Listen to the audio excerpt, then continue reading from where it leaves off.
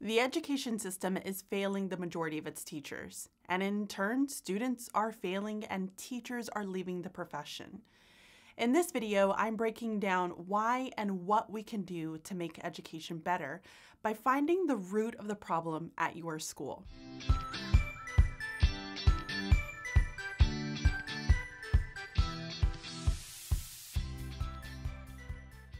When I first started teaching, I was ecstatic to have a job. The long hours, my dwindling bank account, and the constant requests didn't seem like a big deal. I'll take care of it. That was always my response.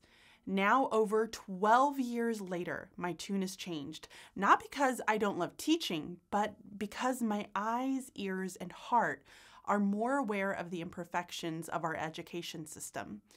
I've become acutely aware of the challenges teachers face and the lack of good teaching practices and limited resources available to support educators in making those sound decisions for their students. After learning and discussing the needs of teachers through contact in person, visiting their classrooms, and by working with them online, I created a visual to represent their needs. This is called the Bridging Literacy Framework. There are 3 areas that should be addressed to support educators in their career so that they can serve their students to the best of their abilities.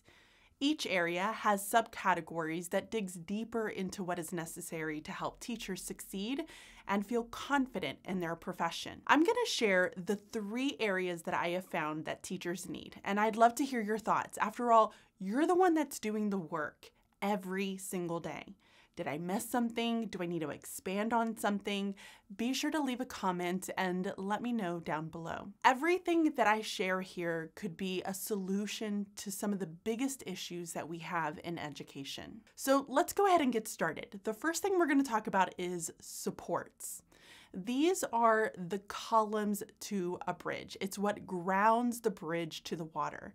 Every bridge must contain supports that hold the structure to allow passengers to get from one end to the other. These supports will help to keep the bridge stable and structurally sound.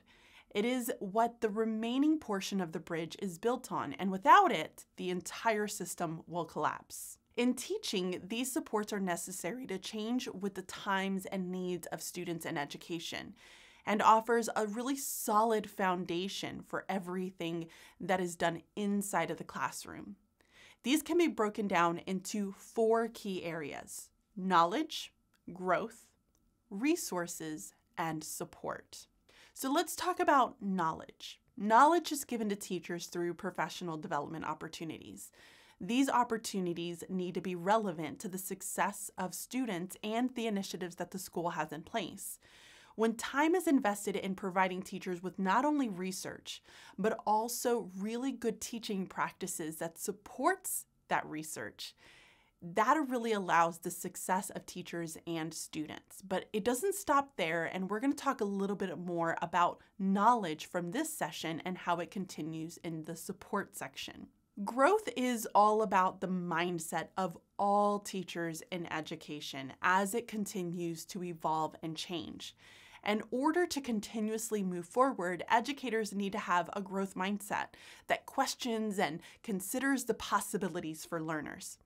Pushback is inevitable, but when growth in students is not occurring, then educators really need to be open to other possibilities and discuss on how they can improve their practices. Resources are such a struggle. These need to be provided to all teachers, not just primary grade teachers, but all grades. And these resources need to be grounded in evidence-based practice and in research. Teachers need to be able to pull from a variety of these sources to continue learning and provide engaging opportunities for their students. But here's the thing, there's no single core program that's ever going to fit the needs of all of your students. So educators need to be equipped with the knowledge and the additional resources for pulling these instructional practices that explicitly teach skills to their students. And finally, support is given when needed. This support is offered from all individuals, families, administrators, colleagues, board members, and stakeholders. When the support is given to ensure the success of the teacher in the school, students will also continue to grow. Now, remember when we talked about knowledge and the need for professional growth? This is where it's continued in the support, meaning that when new practices are introduced, there is support through meaningful PLCs, coaching opportunities, and so much more that help teachers take what is currently being done and then adjusting that just ever so slightly to make changes in the learning environment. This is only accomplished through a really strong support system. In addition to the supports, the structures of a bridge will really help create stability and is necessary for developing a path for travelers.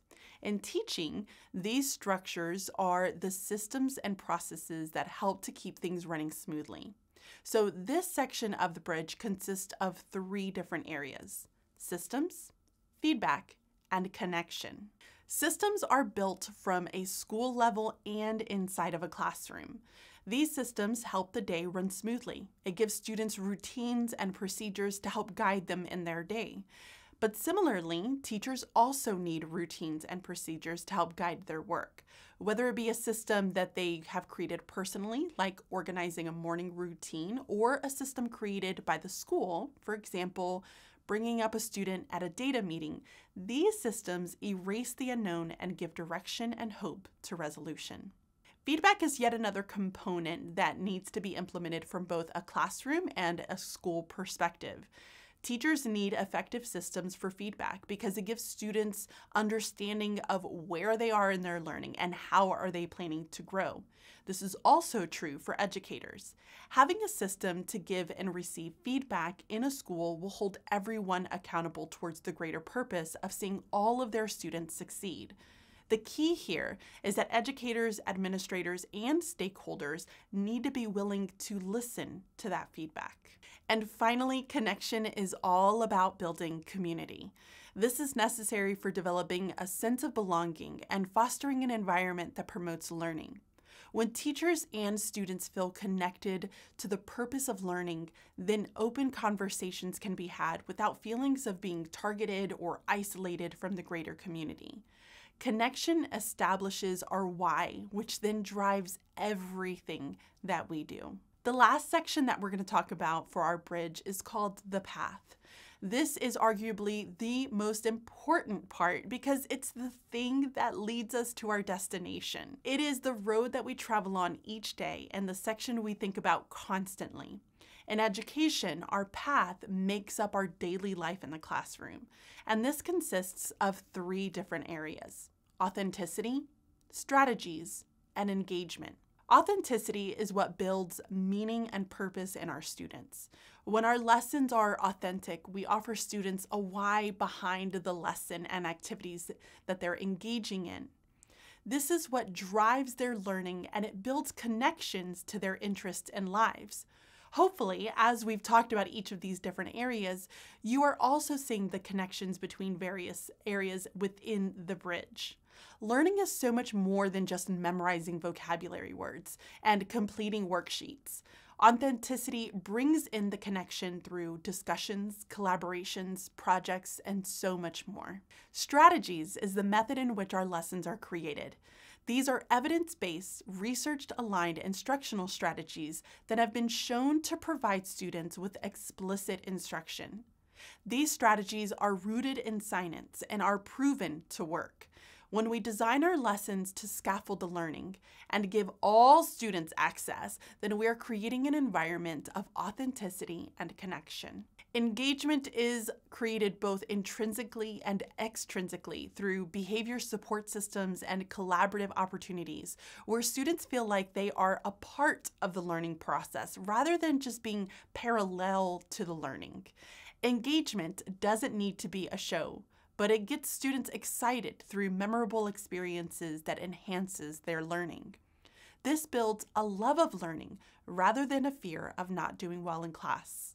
When all of these areas that are being implemented and they're being done properly, the confidence, happiness, and success of the teachers increases.